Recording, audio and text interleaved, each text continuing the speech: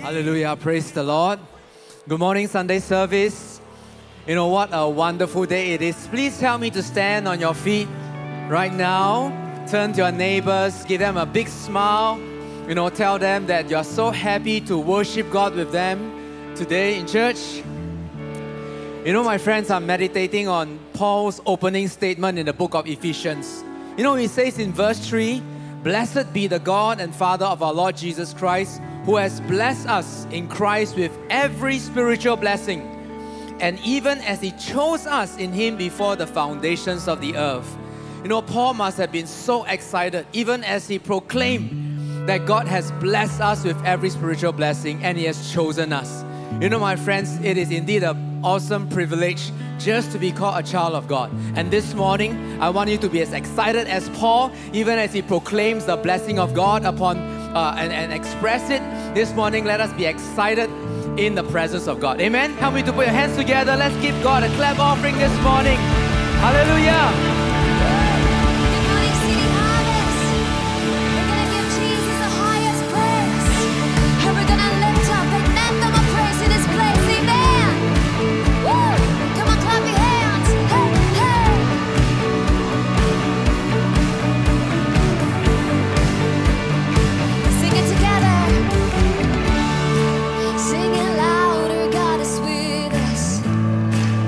Surrounded by His goodness.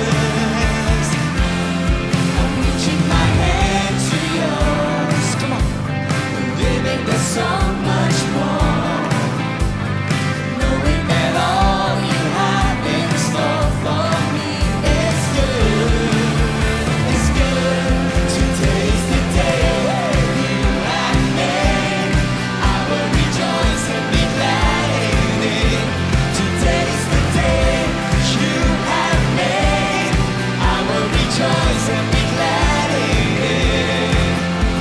I won't worry about tomorrow, just in what you say. Today's the day you have made. I will rejoice and be glad in it. Today's the day you have made. I will rejoice and be glad in it. I won't worry about tomorrow, just in what you say. Today's the day. Today's the day. Everybody, hands in the air. Come on, let's clap your hands. Woo! Come on.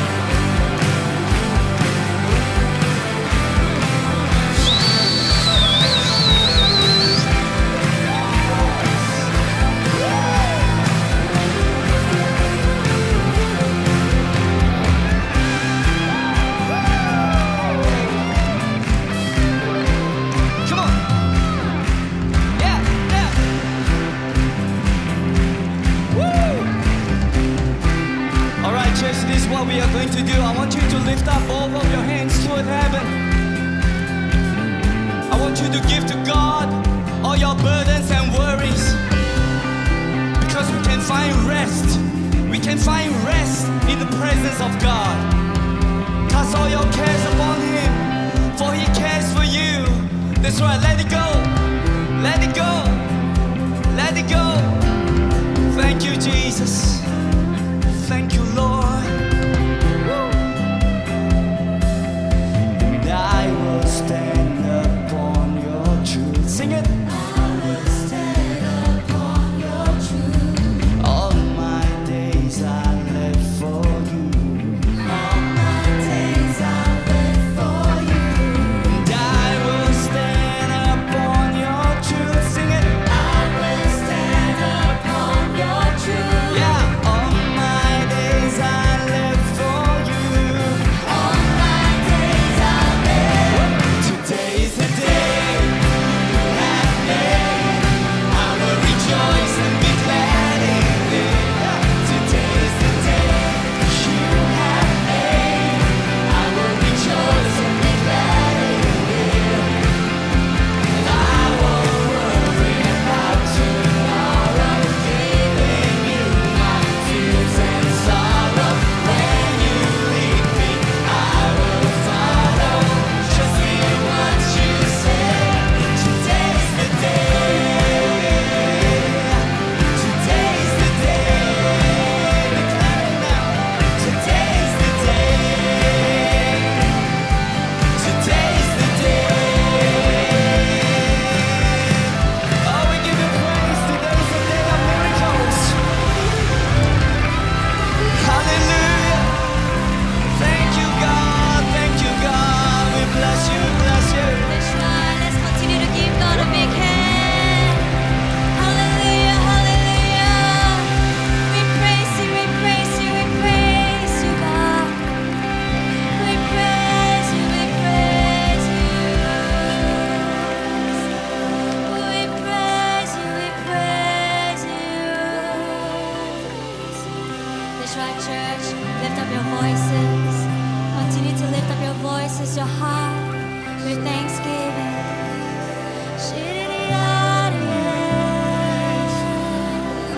We thank you, Lord.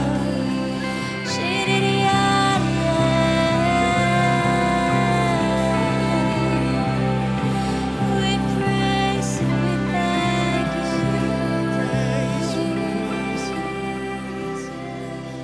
Hallelujah.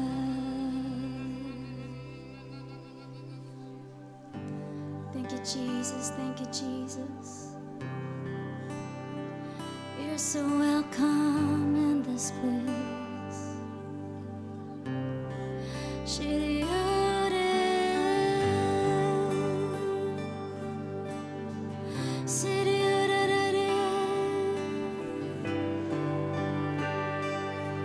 That's right. Won't you open up your hearts to the Lord this morning?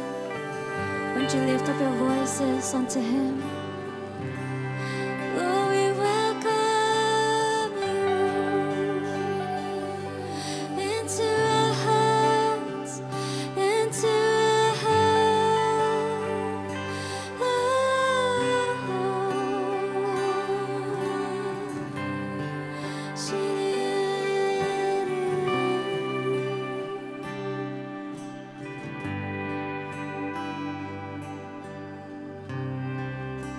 Speak into my heart, tear down every wall, set your fire within me. You are my all.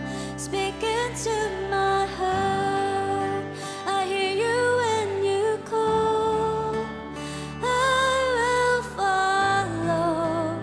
You are my all. Speak into my heart, tear down every wall, set your fire within me.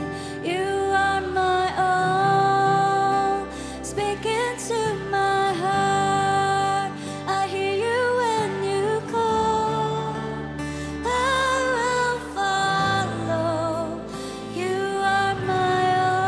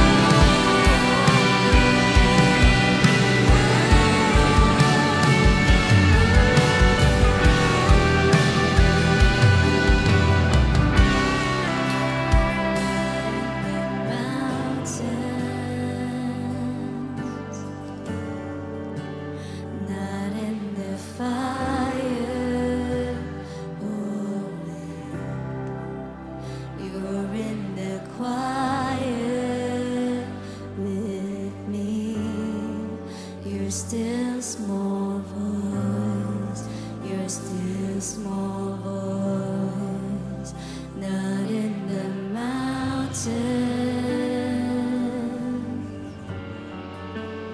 not in the fire, oh, you're in the quiet with me. You're still small voice, you're still small, not in the mountain, not in the mountain.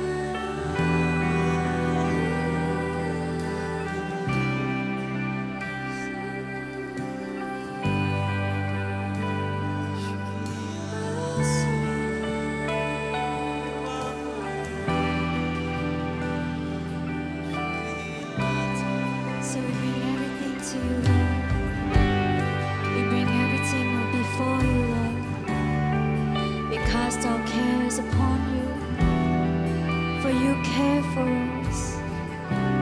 For you care for us.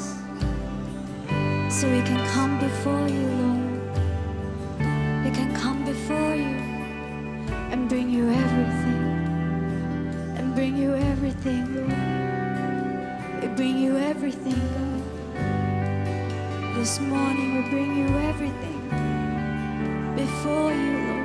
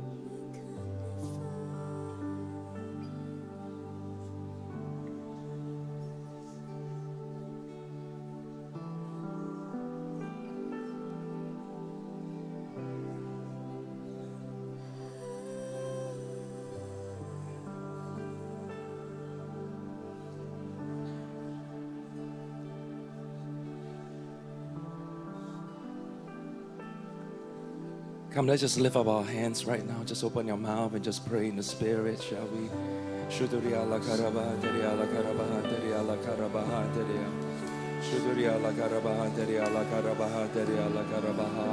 Just reach out to Jesus.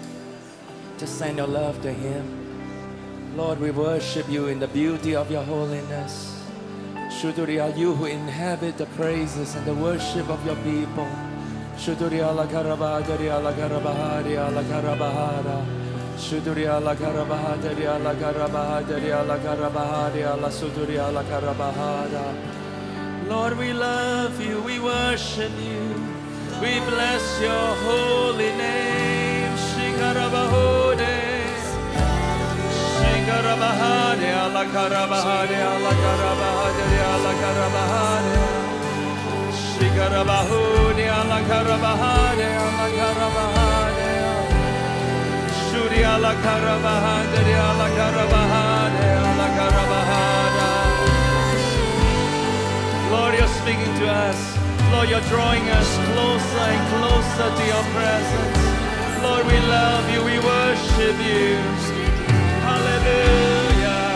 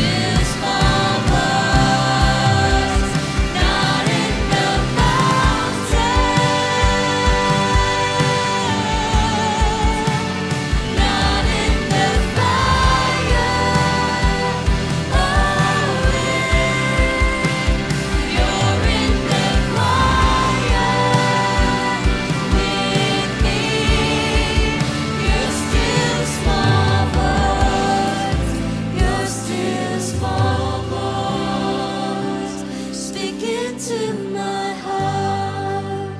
Tear down every wall. Set your fire within me. You are my all. Speak into my heart. I hear you when you call. I will follow. You are my all. How many of you will follow Jesus because He's your all? Why don't we just give Him a big clap? You will really, really mean that. If you really, really mean that. Hallelujah. Amen. Give Him praise this morning. The Bible says that when we come before God, let's make a joyful noise. Yeah. Hallelujah. Somebody go, woo!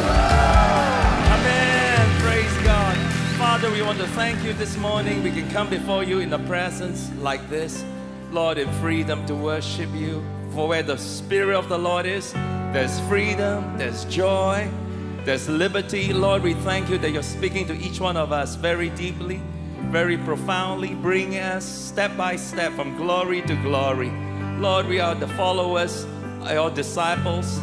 We are taking our cross to follow Jesus. And Lord, we give You all the praise. Why don't we just take a moment to sense the presence of God here? Just lift up your hands. Let's take a minute. Let's begin to pray right now. Let's open your mouth and just pray right now. From the front to the back, from the left to the right. Come, let's just pray really strong, really louder.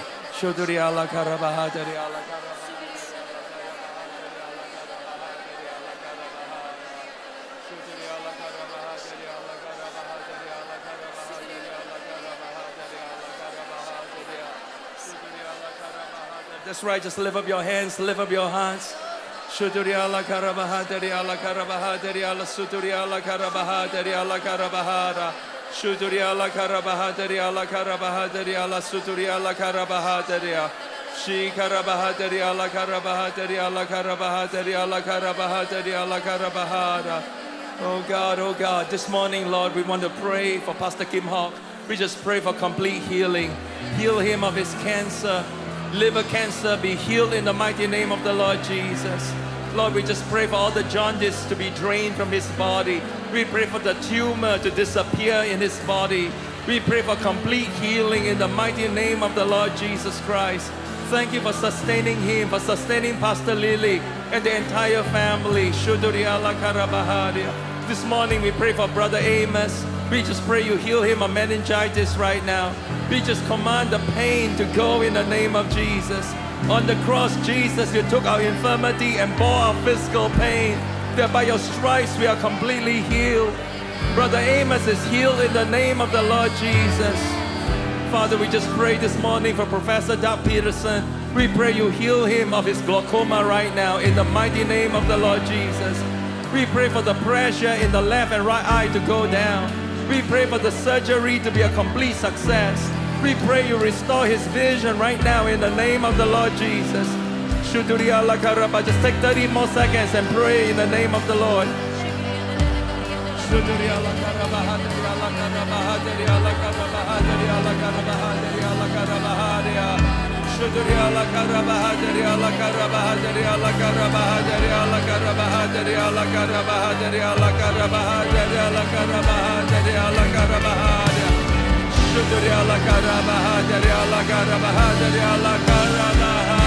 Speak into my heart. Tear down every wall. Set Your fire within me. You are my all. Speak into my heart. I hear You when You call. I will follow. You are my Hallelujah. You are all, Jesus. Hallelujah, hallelujah. Hallelujah, hallelujah. Come on, give the Lord a big hand right now. Hallelujah. Amen, amen, amen. Amen. How many of you can sense the presence of the Lord this morning? I want to thank you for praying for Pastor Kim. I just went to visit him. He's very weak, but at least he's walking, he's about, he's having breakfast. We thank God for that. I want to thank you for praying for Brother Amos. You know, he's suffering from meningitis. It was in severe pain this whole week. And I want to thank you for praying for Professor Doug. I know that he's watching even right this moment. And your prayers mean a lot to him. And he couldn't come for the Bible study because his glaucoma has worsened. So last weekend, he lost 99% of his vision. And so, but because so many people are praying, God did a wonderful miracle. So the pressure has been released. God says that, the doctor says, sorry, I'm thinking about God. So the doctor says that, that there's a good chance he can get his vision back. But this few weeks is critical, so we just keep on praying, right? Hallelujah. Amen. Amen. Amen. Oh, come on, let's give the Lord a big hand. Hallelujah. Amen. Praise God. Bless somebody, and then you will be seated. Amen. Thank you so much, guys. Hallelujah. I want to welcome all of you to City Harvest Church this morning. If you have a new friend with you, please do remember after the service, bring them to the hot spot, Hall 605. There is a free complimentary coffee, handcrafted coffee there for you. Will you turn to your neighbors on your left and right and say thank you for coming? Yeah. This morning we are so honored. We have two senior pastors, Pastor Caleb and Pastor Phoebe from the famous Mara Sharon Church in Surabaya, Indonesia. Very, very big ministry, and they are here to worship God with us. Can you just stand up right now? Let's give them a big hand. Pastor Caleb and Pastor Phoebe, praise the Lord. Hallelujah. Amen, amen. In 3 weeks' time, we'll be celebrating Easter. From Good Friday to Holy Saturday to Easter Sunday, we'll be having 3 days of evangelistic Easter drama. Now, I've already started 3 weeks of fasting for this event. So I started from Monday, so I'm going to fast all the way to the Easter Sunday. I wanted to invite you to fast together with me just for 3 days, before Good Friday. So Tuesday, Wednesday, Thursday, 4th to the 6th of April, can you fast together with Pastor just for 3 days? Yeah, turn to your neighbors and say, let's try to fast together. Yeah, amen. Now, this weekend, you will find an Easter prayer card on every seat. And there's also a pen placed on your seat. Can you just take it right now? If you don't have a card or a pen, please lift up your hands and the ushers will pass it out to you. Yeah. So if you need a pen or a card, just put up your hands. If you don't have one, I want you to just take a few minutes to fill up the cards with as many family members and friends that you're praying for. Yeah. So let's just pray that God will give us a chance to invite them and they will all say yes to come. And this Easter, they will respond to the gospel and receive Jesus Christ as their Lord and their Savior. Can you just take a few minutes? I filled up mine yesterday. I'm praying for 7 people that they will come and that they will respond to the Lord. Yeah. So fill in as many names as you can. Yeah. Now you will have to fill the names twice.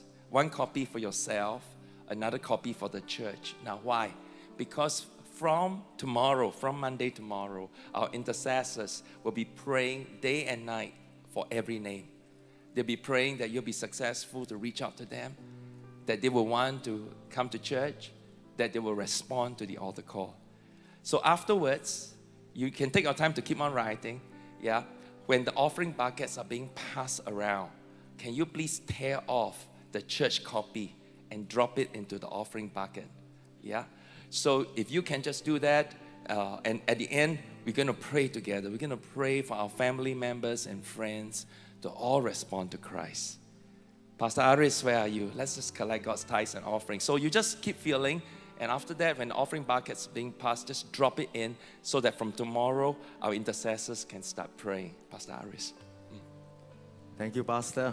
Very good morning to everyone. I'm just going to give you just a little bit more time for you to think about those names. And particularly for those of you parents who are writing down your children's name so that many of them will come back again to the Lord. I am standing in faith together with you that you and your household will turn to Jesus and will serve God together in the church. Who can say amen? So take some time to just write. And as you are writing, or if you have already finished writing, let us prepare our hearts to give our offering and of course also our tithes to the Lord. As we are entering into the last week of the month and entering into the new month of April, I want you to really obey the word of the Lord, and that is to fulfill our tithes and also to give our best offering to Him. How many of you can say amen? You know what, church? As we give our offering and also our tithe, we are always reminded that, giving and fulfilling our tithes is a matter of commitment. But I want you to know that it is not just a matter of commitment, it is also a matter of obedience. The Bible says that obedience is better than sacrifice. And that is why Psalms 119 verse 36 says this. The psalmist says, "Incline my heart to your testimonies and not to covetousness." You know what, church? In Psalms 119, the author chose to use several adjectives to describe the word of God. And in this verse, he chose testimonies as the word of God. So therefore, if you put that into the verse, this verse will read like this: "Help me to incline my heart to your word. Help me to incline my heart to obey your word, to take delight in your word, and not towards covetousness." In other words, the opposite of covetousness is actually not contentment, but it is obeying the word of God. Now, why is that? Church, never underestimate the seriousness of covetousness. Many of us will consider covetousness as a minor sin because, after all, when I covet after my neighbor's stuff, I do him no harm. I just feel jealous only. Hallelujah, right? But church, you must understand, behind the spirit of covetousness, there is a monster lurking inside you. If you don't deal with covetousness today, one day that monster will appear in a very gruesome expression. You know what? In today's world, there are so many things that is happening. Recently, there is a gruesome murder that happened. The body of a social influencer got mutilated. All because there's a family tussle. Because the ex-husband family coveted after her apartment that is supposed to be bought under their name. Church, never underestimate the seriousness of covetousness. How many of you can say amen? That's why when you read this verse, it makes sense. Because the antidote to covetousness is not just contentment. The antidote is obedience. Somebody say with me, obedience. Now, why is it that obedience is the antidote to covetousness? Because when you choose to obey God, you are breaking the power of selfish gain more and more in your life. You choose to obey God rather than your own selfish gain. You choose to obey God rather than your own pleasure. You know what? Craig Groeschel says it like this regarding obedience. Listen to this. He says, "I believe Christians often perceive obedience to God as some test designed just to see if we are really committed to Him." But he says it's more than that. What if obedience is designed as God's way of giving us what's best for us? Church, obedience is not just about you feeling contented with what God has already given to you. But when you obey God, you are actually practicing your faith to trust God that even though you don't have what other people have, God has something better for you. Hallelujah. Come on, give God a big hand. Hallelujah. Amen. That's why in the context of giving, in the context of fulfilling our tithes, it is really this practice of obeying God and trusting God that as we give to Him, He will always give something back to us that is better. It may be lesser, but it is always better. It may be smaller, but it is always better. How many of you can say amen? That's why, church, today, let's practice our faith in God by giving our best and fulfilling our tithe. And all the people of God say, amen. Well, by now you would already know how to give the offering. There is a QR code over here that you can scan using your bank application. Or you can also give using the CAC app by clicking on the give icon. And if you are giving by cash, just lift up your hands right now. The ushers will pass one envelope to you. And later on, as the buckets is being passed, just put the envelope inside together with the prayer card later on. Hallelujah. Amen. Now we're going to pray 2 times. The first one right now is going to pray for the offering. So shall we just prepare our hearts and pray for our offering today? Father, we want to thank you, Lord, that we are obeying you today. From the front to the back, we are obeying your word. And I pray, Lord, that as we put our trust in you, as we practice our faith to obey you, Lord, you are breaking the power of covetousness inside our heart, so that we can trust and believe that you have something greater and in store for us. Father, as we give, you open the windows of heaven and pour out your blessing upon each and every one of us. And all the people say, Amen. Amen. Thank Amen. you, City Harvest Church. Amen. God loves a cheerful giver. Amen. Now, ushers, you can right now pass the bucket and make sure that you insert your prayer card into the bucket. So guys, you got to tear off the perforated part, the second half of it, you got to put it in, okay? I should just give them a moment to tear off. So make sure that you put it in. Even if you scan the QR code to make your giving, make sure you drop this inside so that we are able to start praying from tomorrow. We want to see every family member saved. Amen. Amen. You know, many years ago, I was among the first in my clan to give my heart to Jesus. And then now everyone is a believer. Yeah, members of our church. So that's amazing. It's the same for Son, the same for Pastor Aris also. Yes, Amen. Pastor, correct. Yeah, we're just going to give you some time to drop in the bucket and we're going to pray together.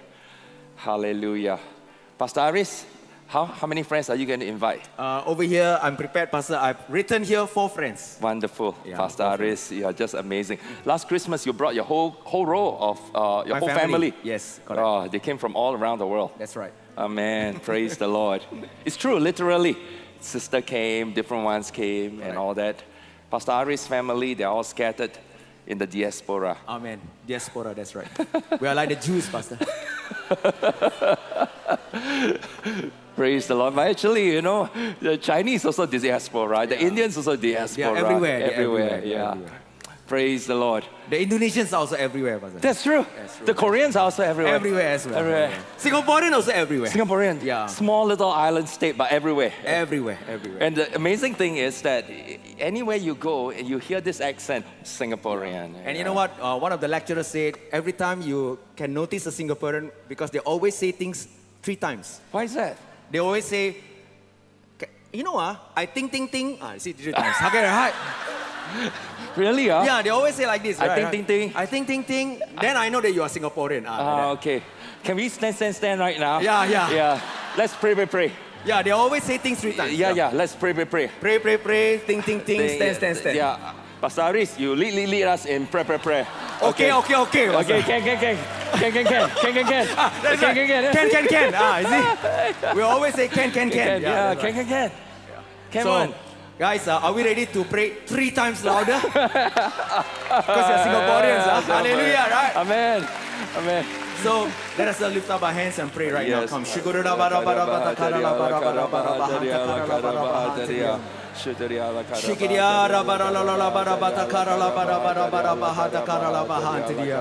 Hallelujah. Father, we want to lift up every single names that we have written down. Father, especially, Lord, those that we love, our loved ones, our parents, our children who have backslidden. Father, reach out to them. Father, we pray, stretch your hands over their hearts right now and speak into their life.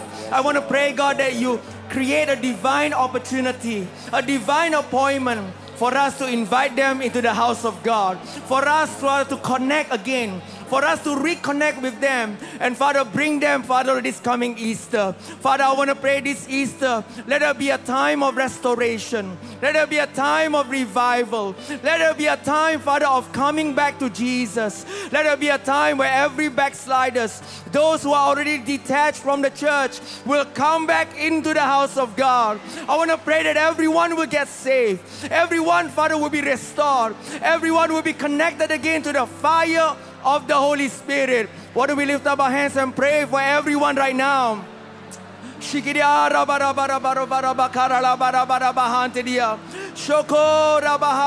Spirit, Do what we cannot do, oh God. Father, as we invite you, do the rest. You do the impossible. You do a miracle, oh God. Father, I pray for those who are sick will be healed.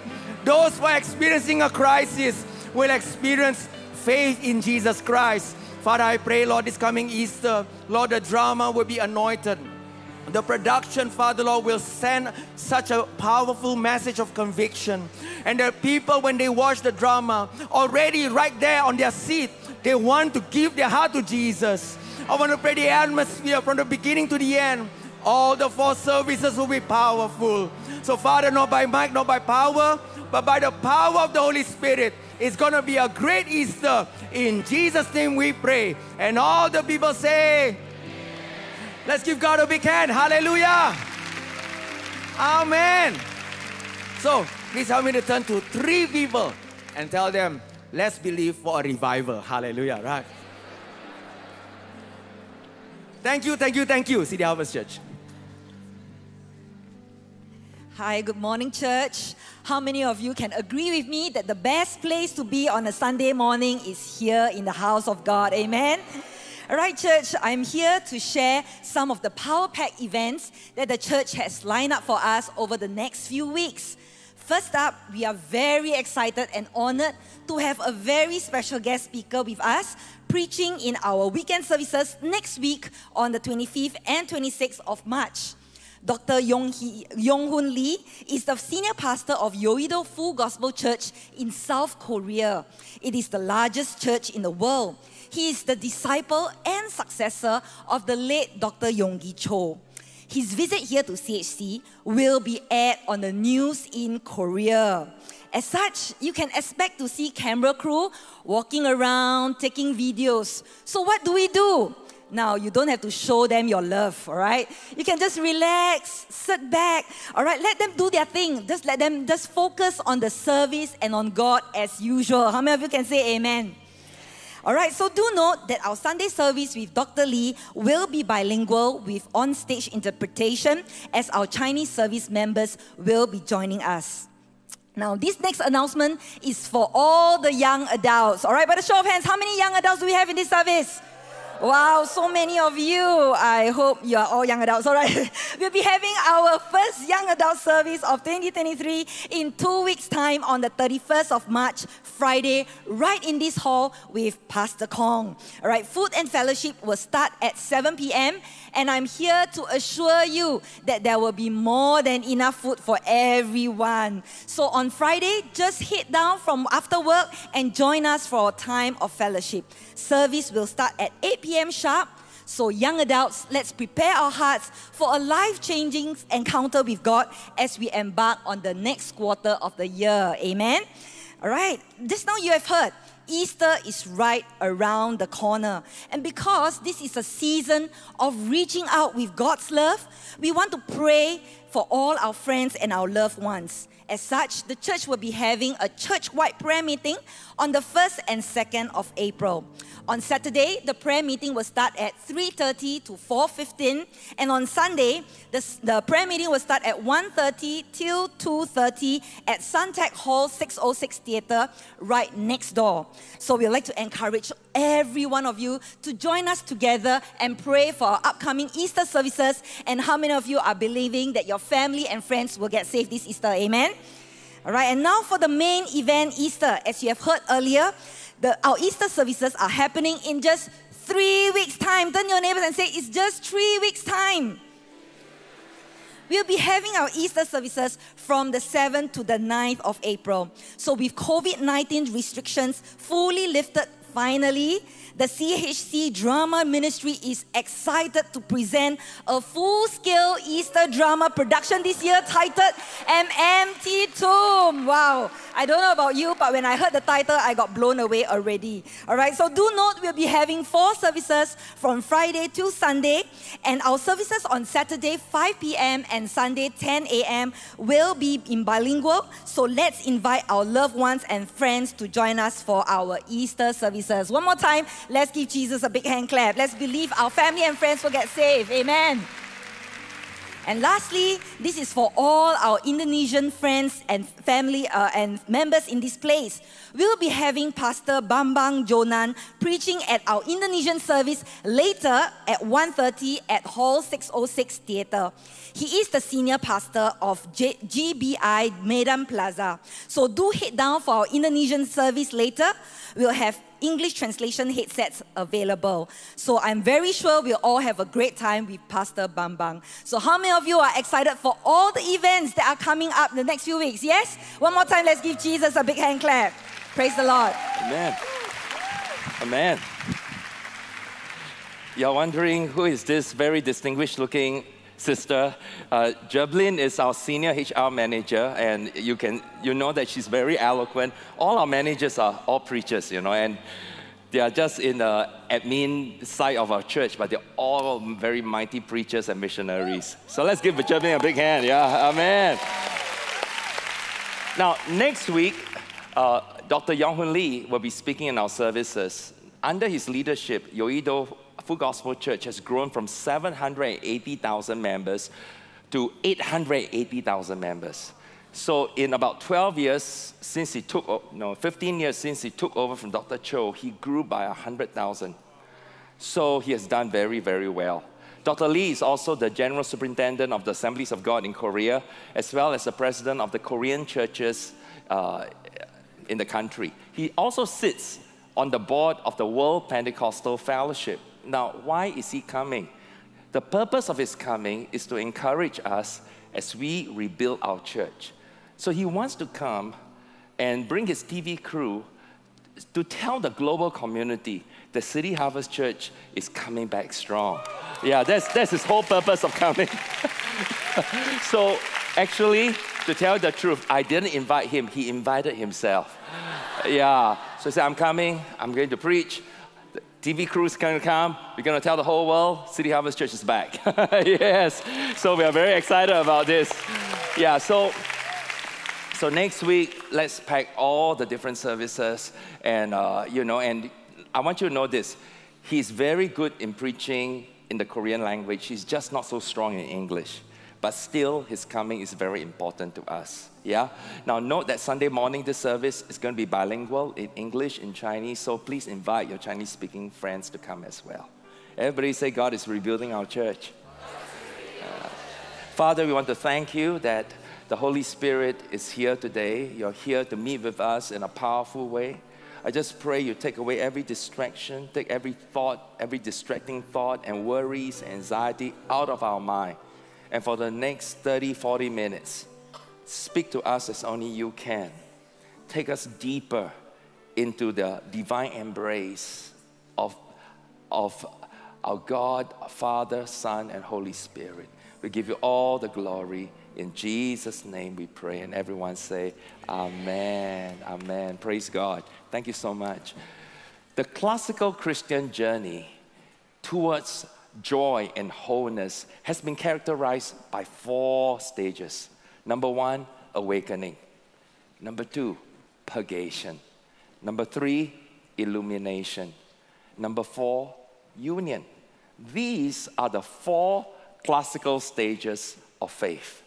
First, there is an awakening that God is calling us out of unlikeness into Christlikeness. Now, this awakening is caused by an encounter with the Lord. And every encounter with God is also always an encounter with our true self. When you see God, you also see yourself. You will clearly see, very clearly, your own unlikeness because of a sin, a bad habit, a character flaw. Every awakening also opens a door. Are you willing to walk through that door and enter into a new relationship with God? Now, it can be scary. For sure, it will require faith. But this is the necessary first step towards joy and wholeness. If you're willing to walk through it, the Holy Spirit will begin to cleanse us and break the hold of unlikeness over us. The church fathers call this, number 2, purgation.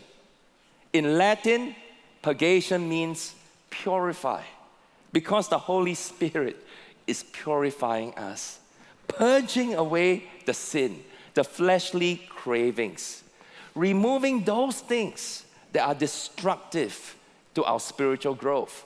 So step by step, the Spirit of God will reveal them to you. Those wounds and sores, they are festering deep inside so that you can offer them to God for healing. Now, God is very gracious. He won't reveal to you all at once, but only as much as you're able to deal with them.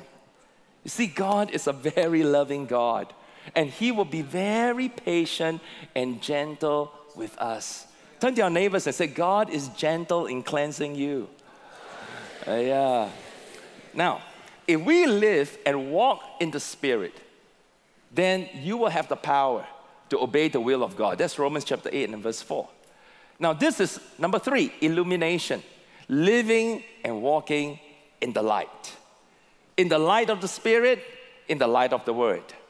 So by the Holy Spirit, I now have a new way of living, a new lifestyle of being and doing. John Wesley called this being perfected in love. You are changed by God's love, overwhelmed by His love, and overflowing with it. So God is perfecting every one of you here in His love. And this perfecting in love will go on and on and on and on until eventually there is union, a complete oneness with God in His love and in His likeness as far as it is possible in this life. You will be as close to God as far as possible in this lifetime, and you'll be transformed from unlikeness to Christlikeness, which is the goal of your spiritual journey. Now, nothing in this world can be compared to the joy of this union. C.S. Lewis says the ecstasy of it is more climatic than any romance or love or sex between a man or a woman. Jürgen Moltmann says the joy is so rapturous and heavenly. It is as if the soul is submerged into an infinite ocean of the Godhead, and that God is born anew in your heart. Peter says it is a joy unspeakable and full of glory. The Apostle Paul says this spiritual union with God is so deep, we will lose ourselves until it's no longer we who live, but Christ who lives in us. Hallelujah. Galatians 2 verse 20. Oh, come on, you want to clap? Let's give the Lord a big hand. Hallelujah. So coming into union with God is the goal of every Christian. So 4 stages. Everyone say out loud with me. Say awakening. Awakening. I can't hear you. Say 5 times louder. Say awakening. Awakening. Purgation.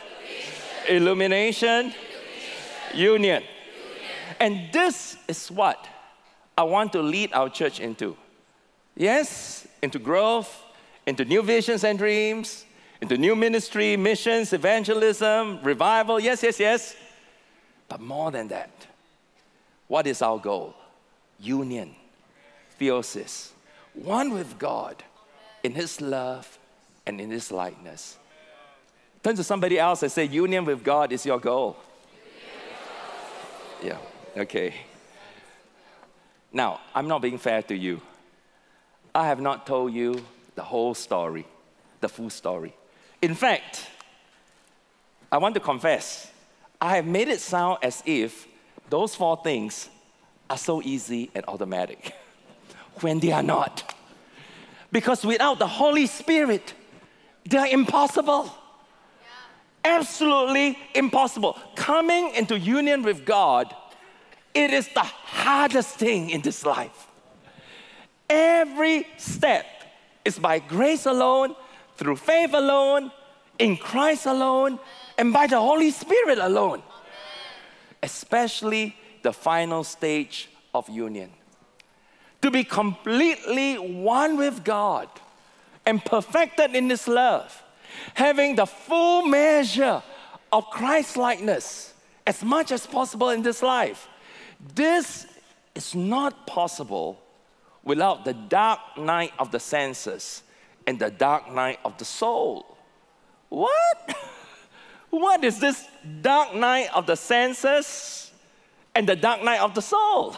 What is this dark nights? I'm not talking about some new Batman movies. Every one of you have experienced some degree of darkness in your life. A season of pain, a season of hardship, a season of suffering. The dark night here I'm talking about is not caused by sin or a failure on your part. It is not depression, and it is not you backsliding. This dark night is caused by God or allowed by Him to wean you away from the things of this world, from all the things in your life. It is like this. Let me give you an example. At the beginning of our Christian life, although we are forgiven, we are still consumed by sin, just going from sin to sin.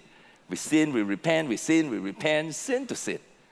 It is like we are eating poison, and it is slowly killing us. Well, God wants to wean us away from the poison, to get us away from it. So what does He do? He offers ice cream. He says here, don't eat the poison anymore. Eat this ice cream instead. Of course, we love ice cream. Who wouldn't, right? So we begin to enjoy that ice cream. And it's such a blessing. This ice cream is an example of how God wins us over from taking poison. Suddenly, we feel drawn to prayer. We feel drawn to faith in the Word. Because by faith, we get all the promises. We like it. You know, suddenly we are drawn to praise and worship, to serving in church, going to cell group, because there's so much joy and healing and miracles and blessings and successes. God uses them to break us away from our sinful habits and to turn to Him. But what is the danger? We become fixated on the ice cream.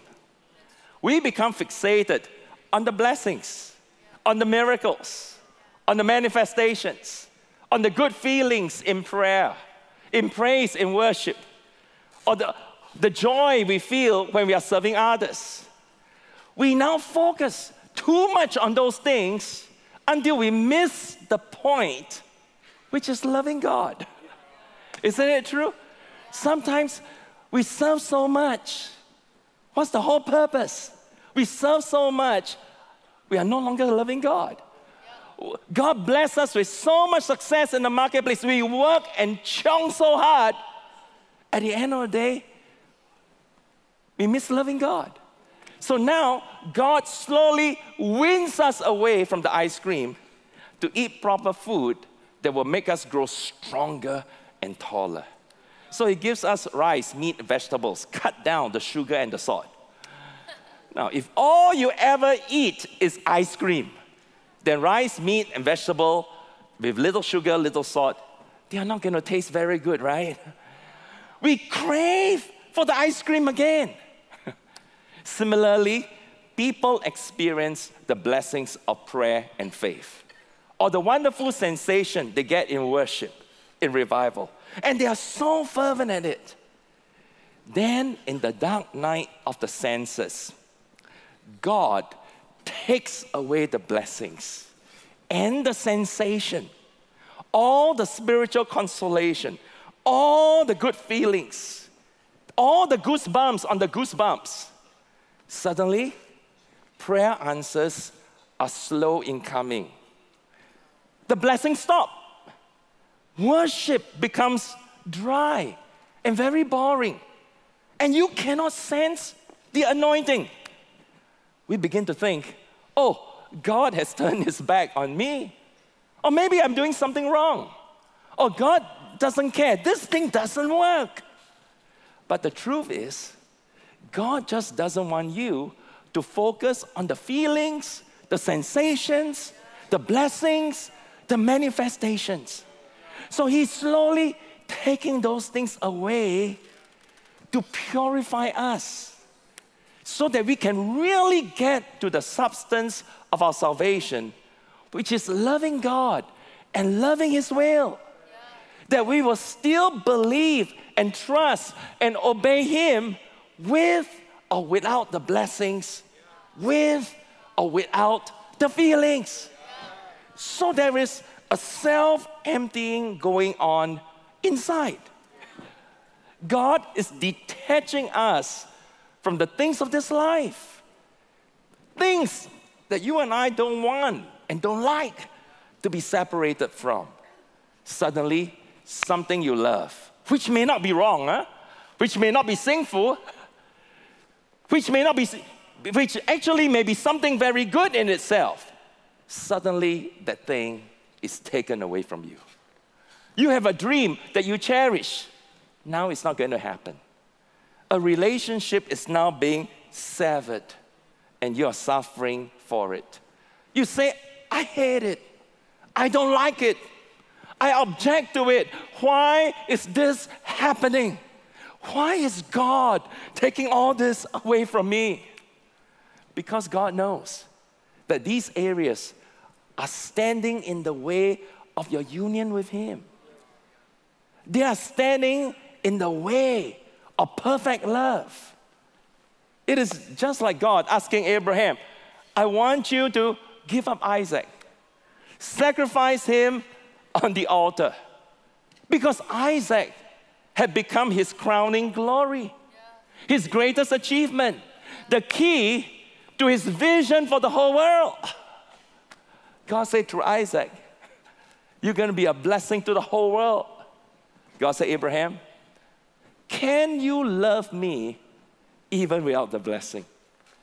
Even if your vision and dream doesn't come to pass, can you just love me for who I am to you?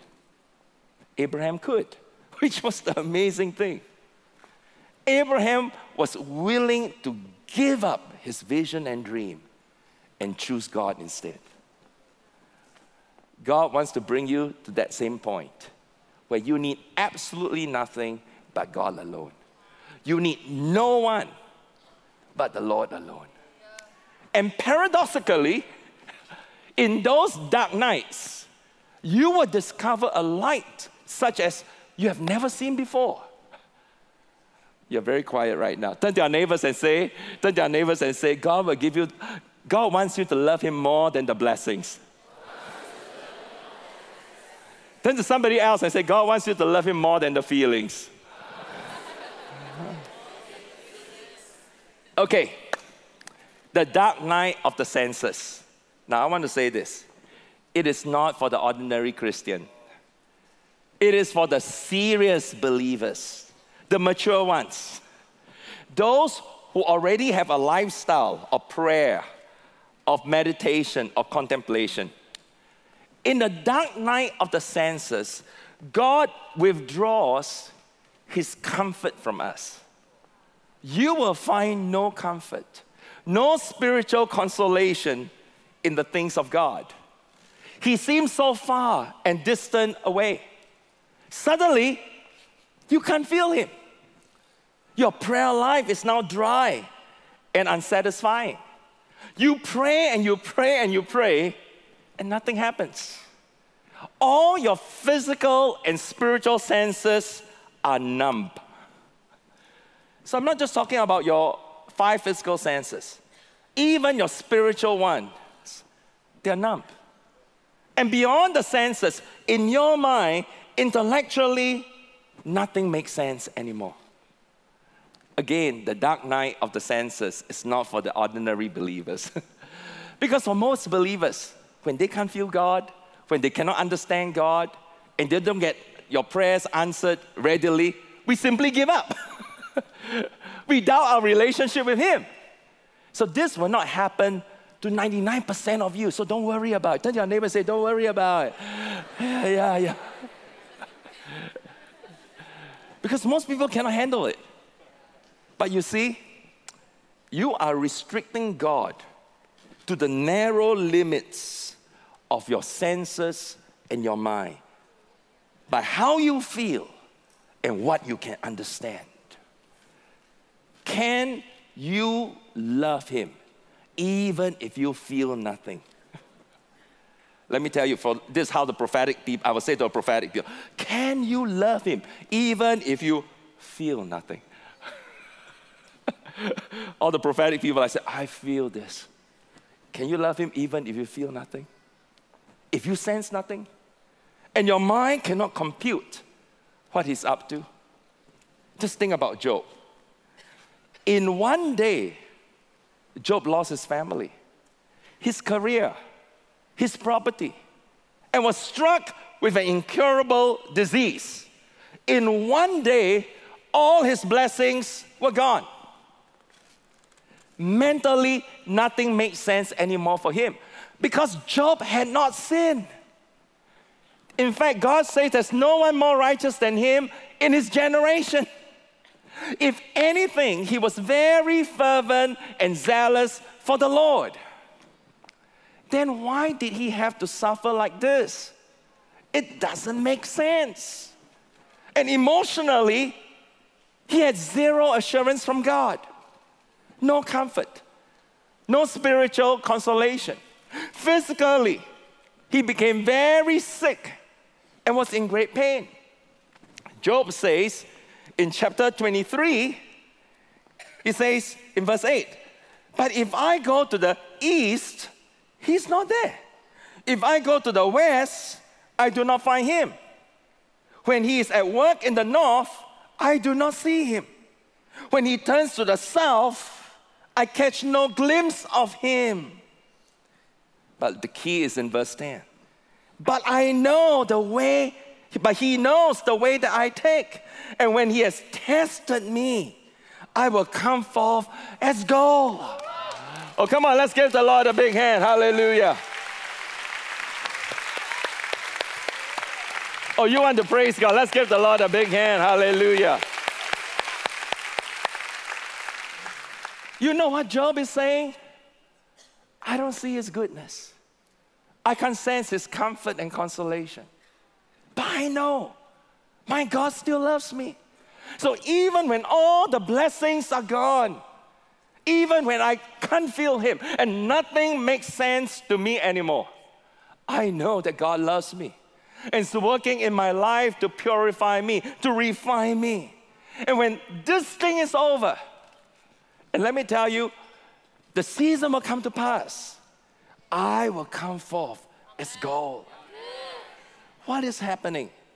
Job is going through the dark night of the senses. And this was also my personal experience. As a young pastor, God gave me a lot of blessings, a lot of spiritual consolation, signs, wonders, miracles, to draw me into a friendship with him. I was blessed in every way. I have a beautiful wife, a great career. I was on Christian television in half the world. I was debt-free and on course to inherit the global ministry of Dr. David Yonggi Cho. But almost invariably, God withdrew all the blessings, all the favor, and the spiritual consolation. Why? Because he's cruel? No, absolutely not. Because it is like weaning a child. You are not meant to fall in love with the blessings or the consolation or the favor. You are meant to fall in love with God and with his will. Hallelujah.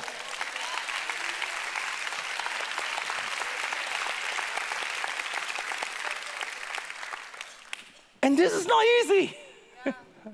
If anything, it is very challenging for me.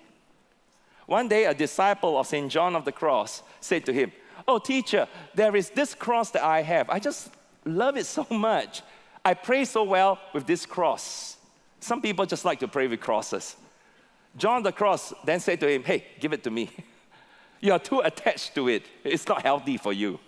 Give it to me. Learn to pray without the cross." Does God operate like that? Sometimes.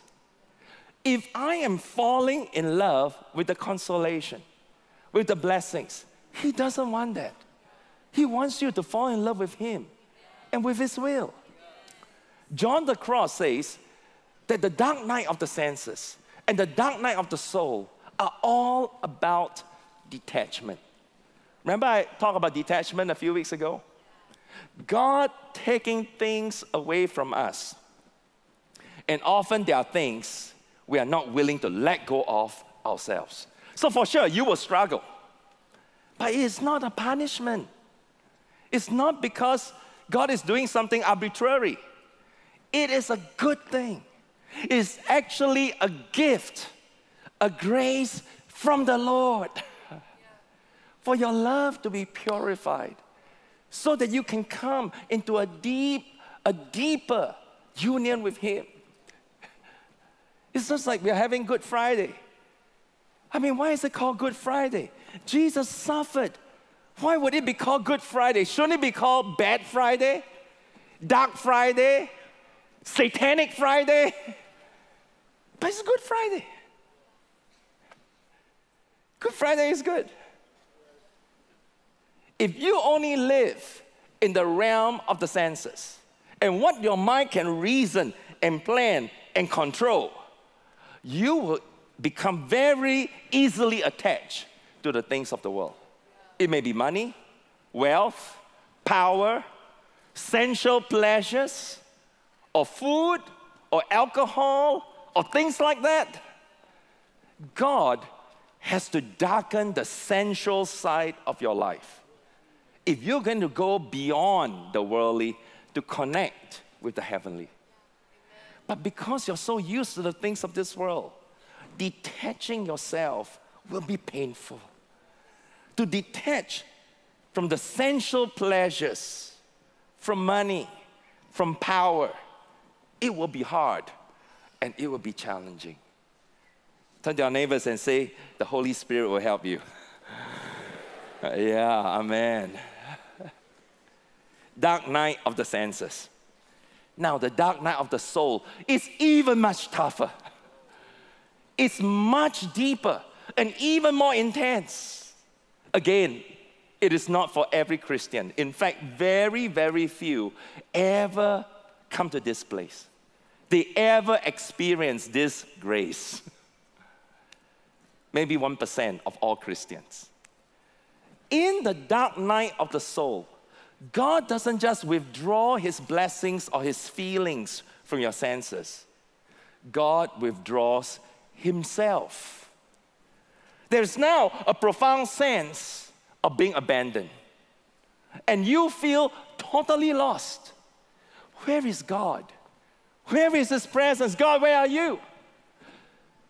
Can you still love Him even if you feel He has abandoned you? One of the greatest saints ever lived was Mother Teresa.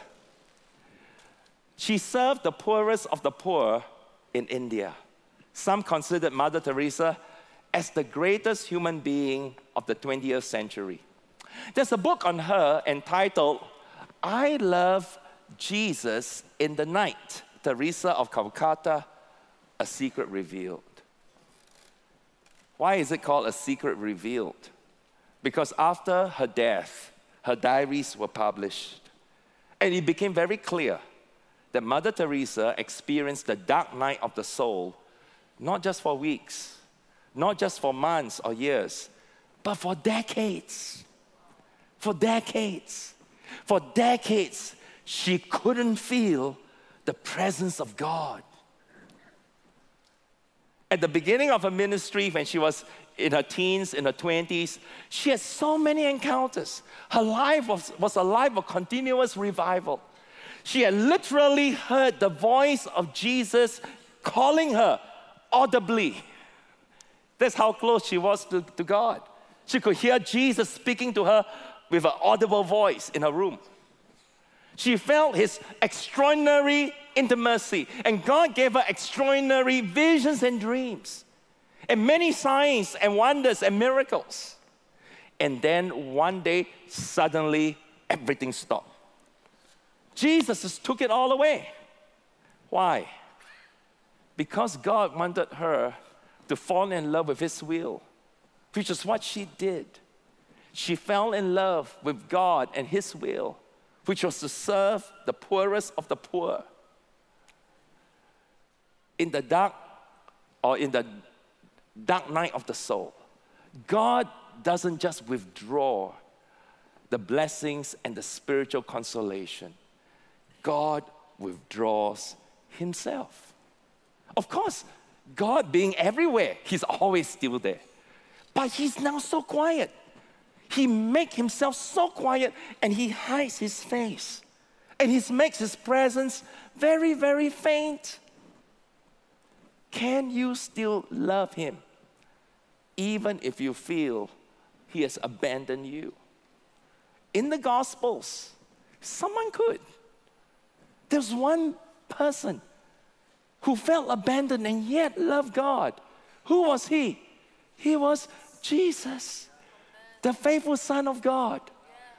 On the cross, Jesus cried into the darkness of God's absence. Eloi, Eloi, lima sabachthani, which means, my God, why have you forsaken me?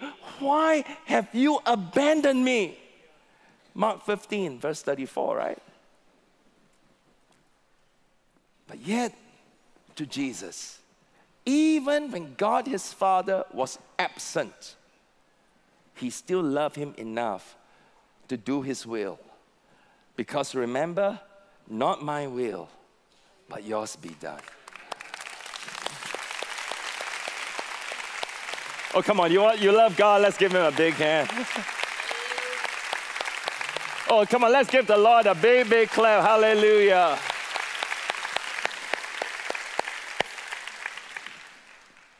My professor, Frank Macchia, he said this: in that feeling of total abandonment, you discover paradoxically the ultimate embrace. So you have come to the point where you need nothing but God. In the absence of blessings, in the absence of feelings, even in the abandonment, you still love Him because God is all you need. Professor Macchia says, if in the place of utter despair, you can still affirm your faith and trust in God that He is all you need, then this is the ultimate deliverance. This is the ultimate declaration of faith. And you will discover a light such as you have never seen before. At this point, you have finally and completely surrendered yourself fully to God. And He will bring you to a union of perfect oneness and perfect love. Now, I want to say this again. The dark night of the senses and the dark night of the soul are only for very advanced Christians. I won't even say I experienced the dark night of the soul, but I experienced for a while the dark night of the senses. This is only for the very serious disciple who already has a lifestyle of prayer, of meditation, of contemplation.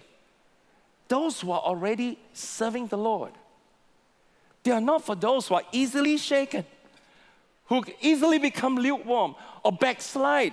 So if you're still struggling, I'm not sure God loves you, it will never happen to you because you can't take it. God knows how much you can handle.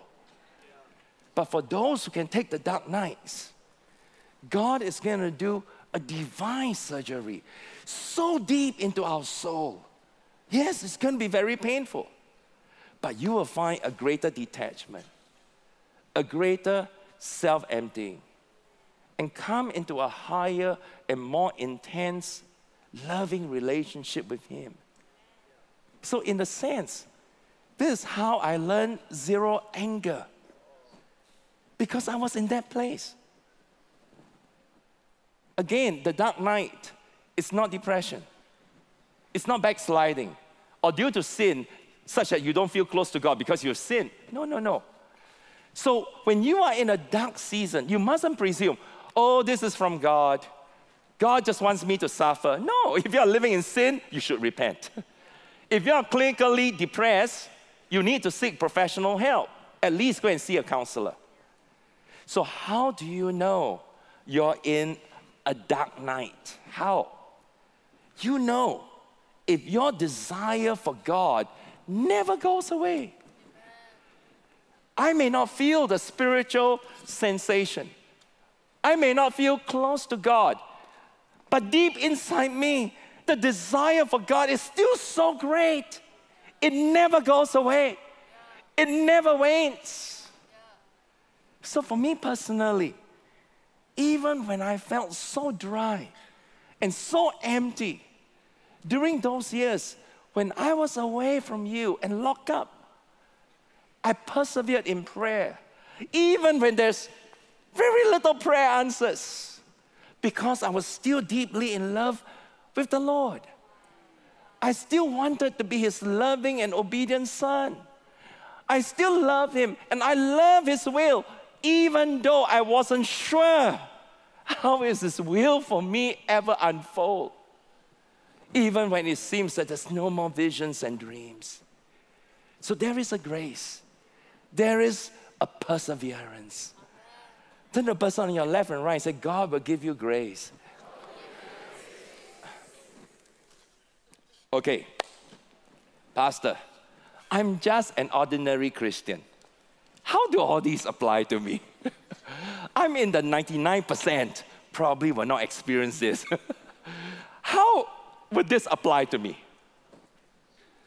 By talking about the dark night of the senses and the dark night of the soul, I just want you to be aware that there are more advanced graces and greater depths exist in our walk with God.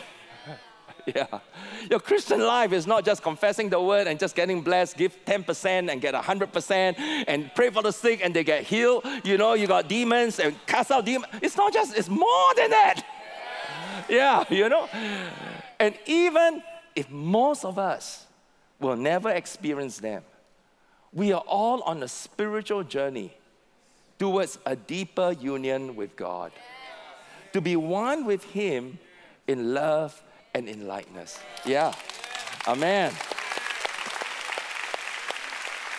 Oh, you love Him? Let's give Him a big, big hand. Hallelujah. Somebody shout hallelujah. Amen.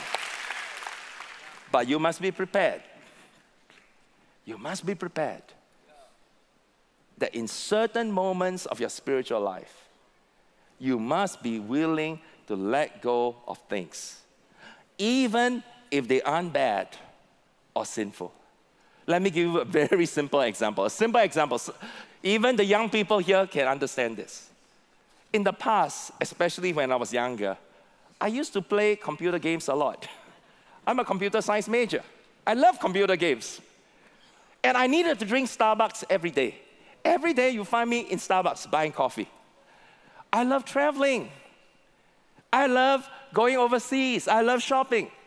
I love entertainment. None of it is wrong. Not one thing I mentioned is sinful. But as I grew in my faith, I realized I can't put so much of my energy and joy in computer games or Starbucks or in entertainment. As God becomes more and more my joy, and His presence takes more and more center stage in me, those things that used to give me a thrill in my senses, they just don't provide the same joy that God alone gives anymore. We are too attached to too many things in this world, to money, career, power, food, sports, alcohol, fashion, partying, sensual pleasures. In and of themselves, most of them are not bad. They are not sinful. But the more completely you want to focus on God, the more they stand in the way of perfect love and union. Because all the energy you must put in them and the distraction they will bring to you. St. John of the Cross says that a bird held even by a single thread cannot fly away. Even it's just a small single thread, that bird cannot fly. It's stuck. It is not free. But God wants you to be free, completely free. This is His goal, that you are free to enjoy His love and free to be changed into His image and His likeness. Oh, come on, hallelujah. Amen. Everybody say out loud, say, God wants me, to be free. So don't be surprised. As you grow in God, every once in a while, the Holy Spirit will move you to detach from things. And don't become fixated on the blessings. And guys, don't be afraid of sufferings. Suffering leads to deeper and deeper communion with God. Suffering for the sake of love, done in union to Jesus. Those kinds of suffering is redemptive. That's why Paul says, my supreme motivation, Philippians 3 verse 10. Paul says, there's to know Christ in the power of His resurrection and in the fellowship of His sufferings. Notice, sufferings, many sufferings. Jürgen Moltmann says, suffering is the shortest way to spiritual union. You want a shortcut to spiritual union? There is suffering. That is why in the New Testament, when the saints suffered for Jesus, they were filled with so much joy. Shortcut, hallelujah, shortcut. Let me show you Acts chapter 5 and Acts 5 and verse 40. They called the apostles in and had them flogged. Then they ordered them not to speak in the name of Jesus and let them go. The apostles left the Sanhedrin rejoicing because they have been counted worthy of suffering disgrace for the name. This should be an attitude. When you're suffering, you rejoice. Shortcut. God, thank you for counting me worthy to go through the shortcut. Hallelujah, amen. Oh, you want to clap? Give the Lord a big hand. This is why there is so much hope when you are suffering. So much hope. Even if you have interior difficulties, like a mental illness, or depression, or panic anxiety, God can use them redemptively and lead you into deeper and deeper union with God. One of the greatest minds in leadership, in the study of leadership, is this man called Dr. Norman Shawchuck. He was the mentor of Professor Roger Hauser. Prof. Roger was here a few weeks ago. He was his mentor. How I got to know Dr. Norman Shawchuck, his was the first textbook I read in my graduate studies. He died of Alzheimer's disease, which for a brilliant scholar is the worst sickness to have. When your mind is the greatest achievement, to know you're going to lose all your intelligence in a disease. It's going to be so difficult. I was so moved by the prayer of Dr. Norman Shawchuck before he died. As his Alzheimer's kicked in and his memory began to fade, when he can't even add 1 + 1 = 2, or to hold a fork and a knife to eat anymore. Dr. Shawchuck said this, and I was so moved. He said this prayer: take, Lord, and receive all my liberty, my memory, my understanding, and my entire will. all that I have and call my own. You have given it all to me. Lord, I return it. Everything is yours. Do with it what you will. Give me only your love and your grace. This is enough for me. Wow. This brilliant man had come to a place where he needed absolutely nothing. Absolutely nothing but God and His love alone. Guys, don't worry about sufferings. God knows how much you can take, and He will be very gentle with you. If you have no capacity to suffer or little capacity to endure, He will never let you go through the dark nights. So don't be afraid, okay? Turn to your neighbors and say, don't be afraid. I want to close with this. Our spiritual journey is a great love story. How many of you love a love story? I do. I'm a hopeless romantic, let me tell you.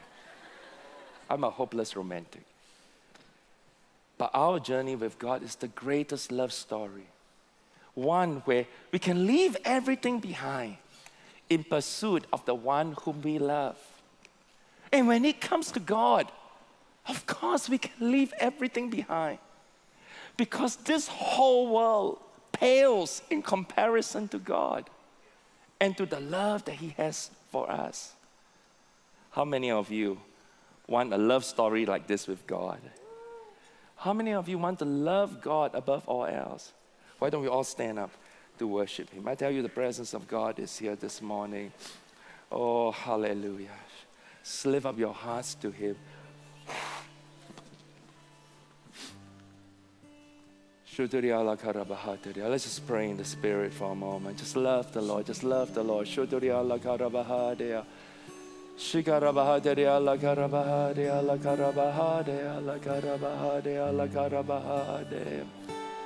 You dance over me while I am unaware. You see all around, but I never hear the sound. Lord, I'm amazed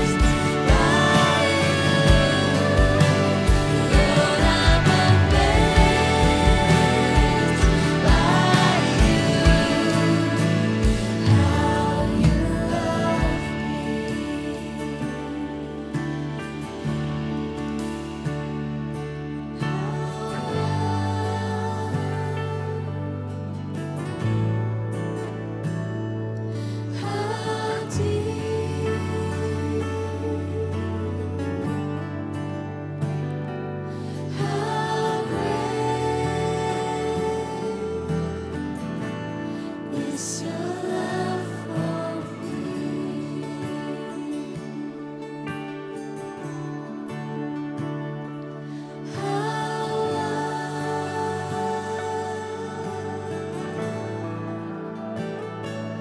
how deep,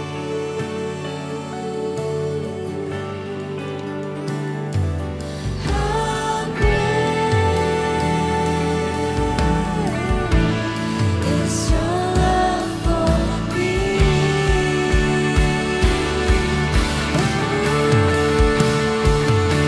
How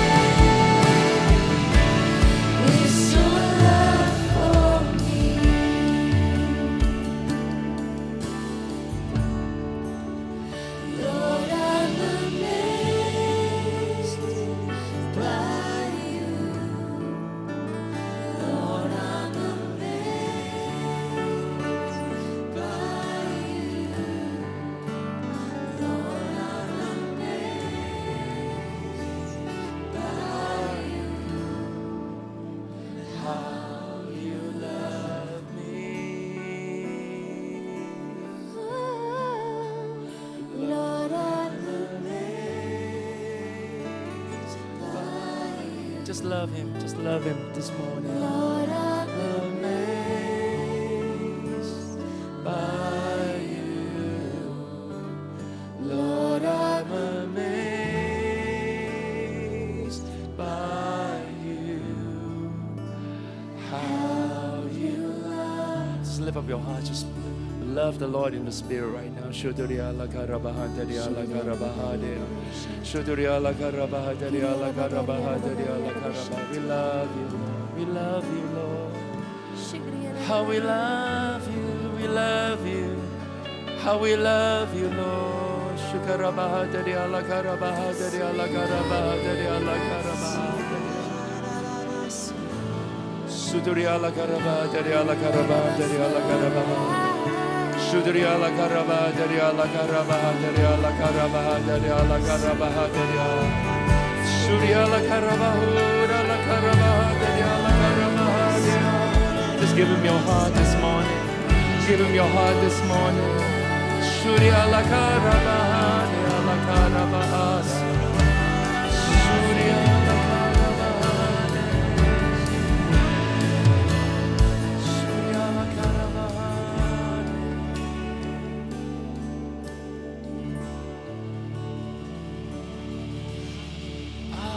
The King and the King loves me.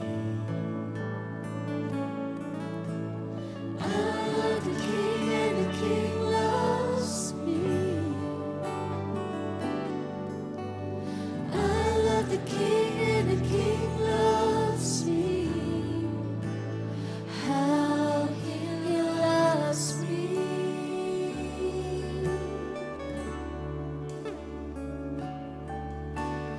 I love the King and the King loves me.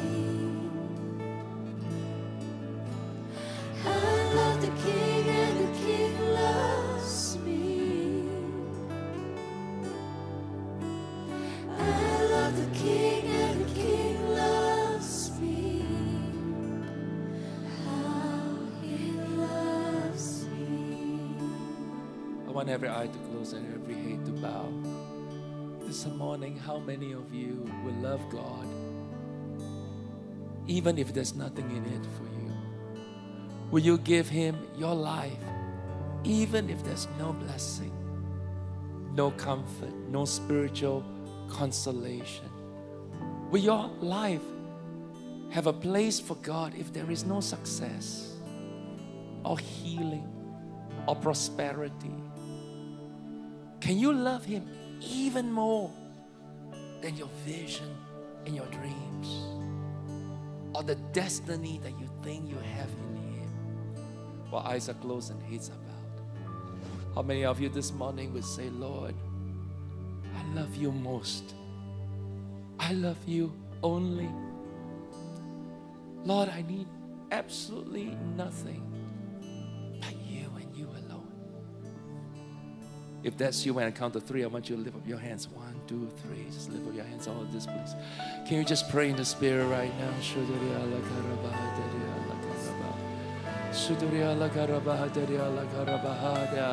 I love the King and the King loves me. I love the King and the King loves me. How He loves me.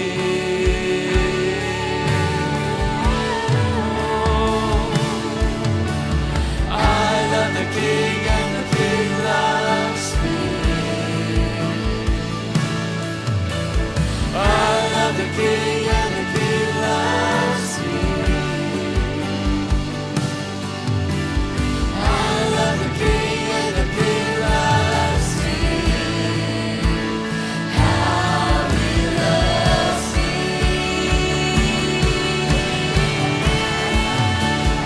Lord, I'm amazed by you. Lord, I'm amazed by you. Lord, I'm amazed by you. How you love me.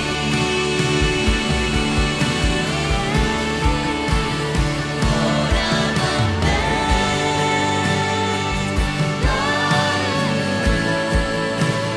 Lord, I'm amazed by you. Lord, I'm amazed by you. How you love me. Can you just say this prayer together with me right now? Everybody say, Heavenly Father, Heavenly Father, thank you for loving me. thank you for loving me. This morning I declare This morning I declare and pledge my love for you. and pledge my love for you. Father, I need no one else, Father, I need no one else, absolutely nothing else absolutely nothing else but you alone. but you. You are all I need. You're all. I'm in love with you I'm in love with you and with your will for me. and with your will, Not my will, not my will, but yours be done. but yours. Can you lift up your hands and just talk in tongues right now?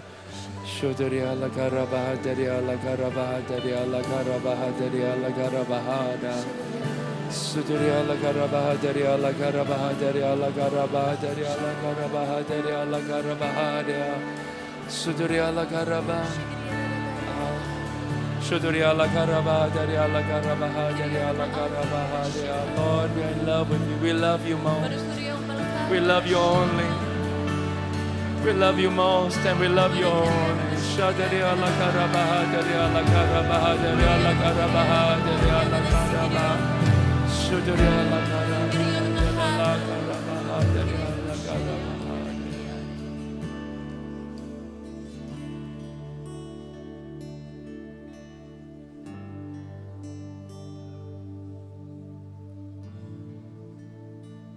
What is the thing that stands in the way?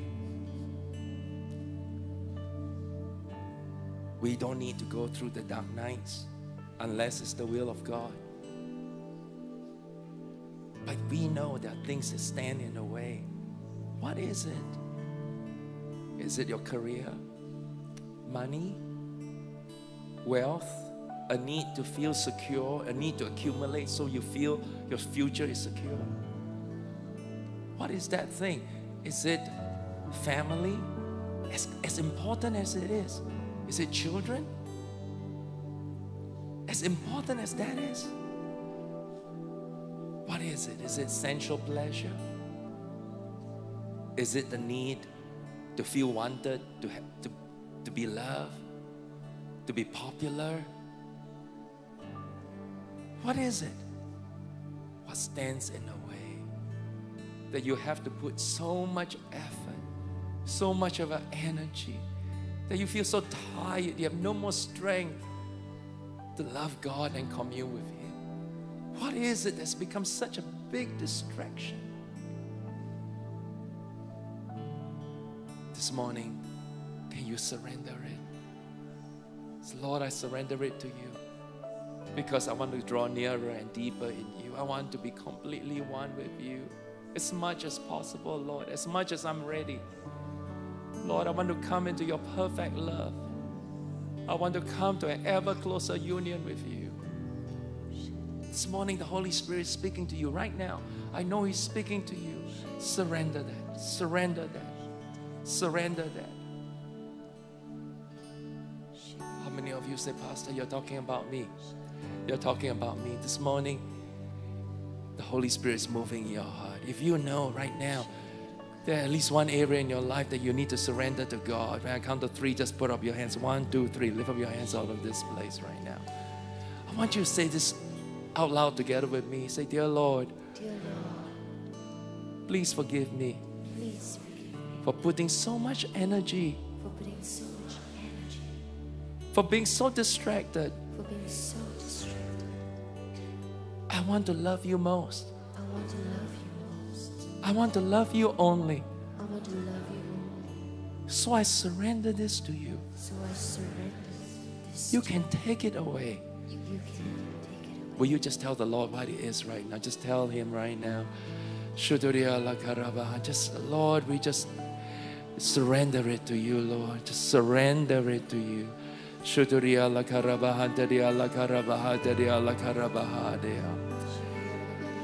know, for some people, it could be as easy, as simple as computer games. Some people, it could be as simple as television. Some people, it could be as simple as some food or Starbucks. For me, it was Starbucks. I surrender it to the Lord. I just surrender it to the Lord.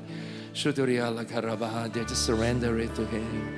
Surya la karabahandaria la karabahandaria la karabahandaria la karabahandaria. Surya la karabahandaria la karabahandaria.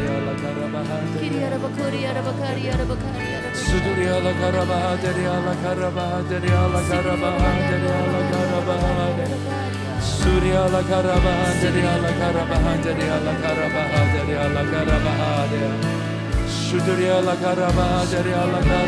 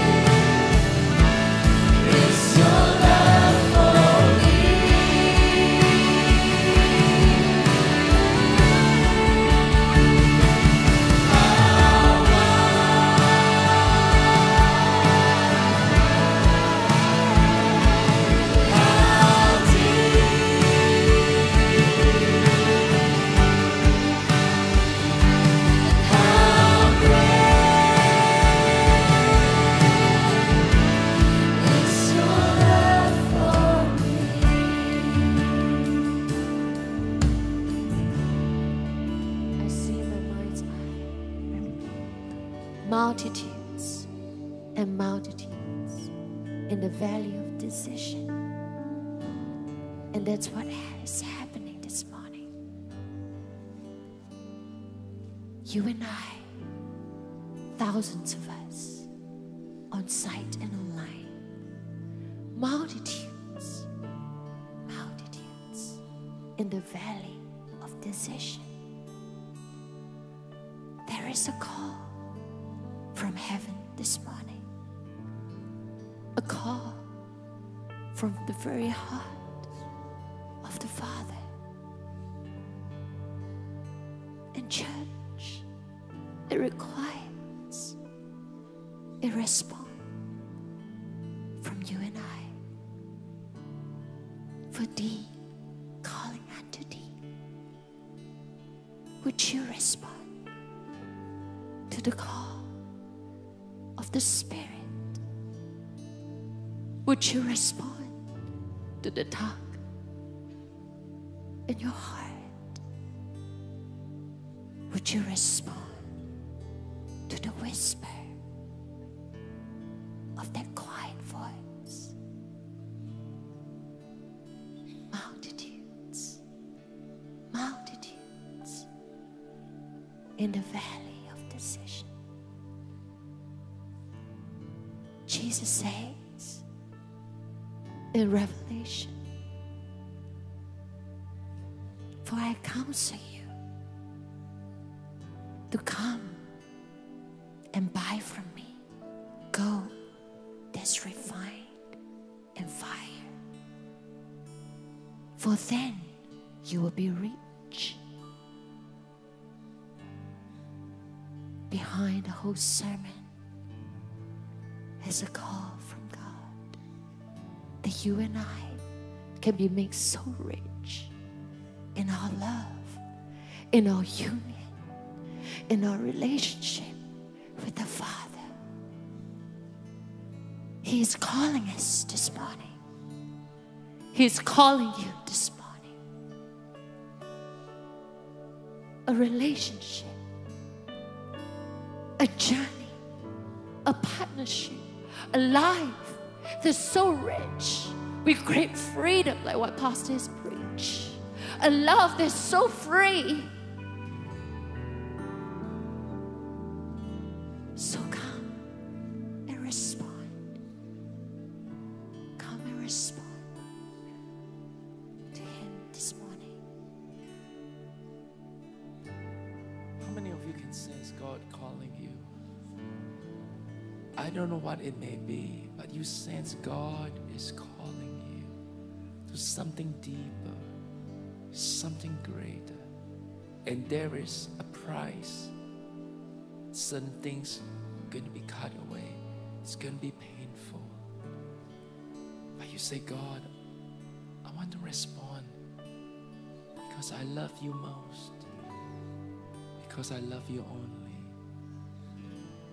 If that's you, I just sense some of you who are younger, maybe you're a young adult, maybe you're in a relationship that is not exactly glorified. It may be good, but it's not God's best. It's drawing you away from the Lord. And today you say, Lord, I'm willing to put that relationship on the altar. Maybe some of you, it's a job and you're doing so well. This is a season.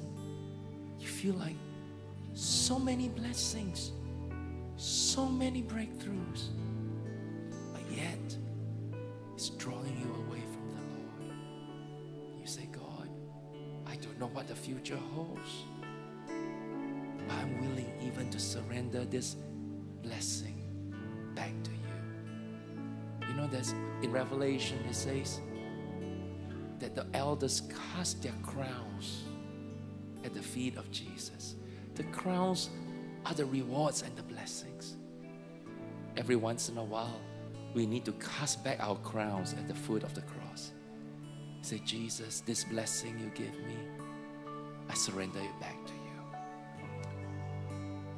This morning, the Holy Spirit, I know time is gone, but this is so great because I just sense tremendous destiny, and it's at stake right now that this morning, some of you are going to make a decision. It's going to radically change the texture of your life and the trajectory of your whole walk with the Lord. This morning, you say, Pastor, yes, God is speaking to me. God is doing a deep work. I want to respond to that call. If that's you, when I count to 3, I want you to lift up your hands. 1, 2, 3. Lift up your hands all over this place, all this room right now. This is what I want you to do. I know time is gone. Okay, I wanted to ask you to come to the front, but I think it's okay. You don't have to come because time is gone. Just lift up your hands. Let me pray for you. Father, look at all these hands that are lifted up right now. Tonight, this morning, can you just say this with me? Say, Dear Lord, Dear Lord, your calling is great. your calling is great. Your love is even greater. Your love So I respond to your love. So I respond to your love. Give me this love story with you. Give me this love story with you. The most beautiful love story. The most beautiful love story.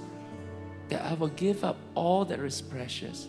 That I'll give up all that's precious. Even life itself. Even life itself. To love you. To love you. And to do your will. And to do your will. Will you lift up your hands and just love Him? And just bless Him. Just love Him and bless Him.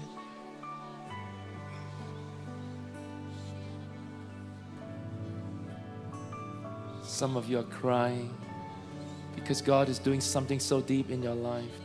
This morning your life will not be the same anymore. This morning your life will not be the same anymore. Shuduriya la karabaha dariya la karabaha Suduriya la karabaha dariya la karabaha dariya la Suduriya la karabaha dariya la karabaha Suduriya la karabaha dariya la karabaha dariya la karabaha dariya la karabaha Suduriya la karabaha dariya la karabaha dariya la karabaha dariya Suduriya la karabaha dariya la karabaha dariya la karabaha.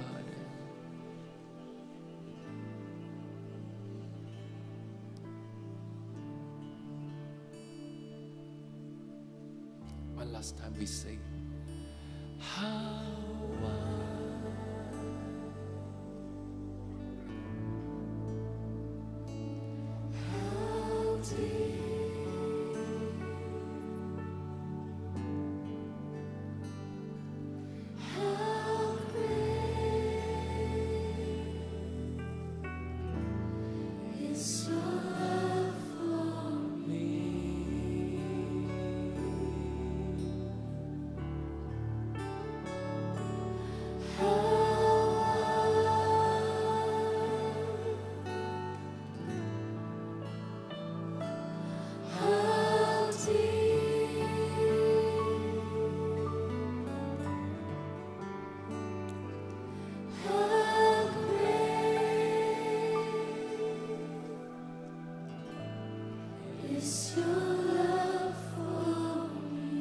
If you love the Lord, can you just give Him a big hand right now?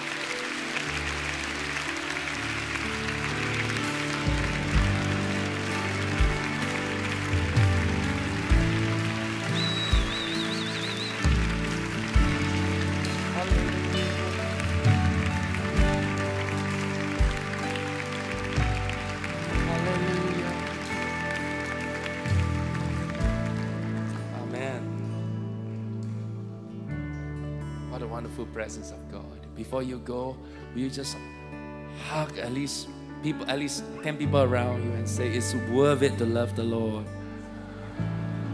Amen. God bless you. Have a great week.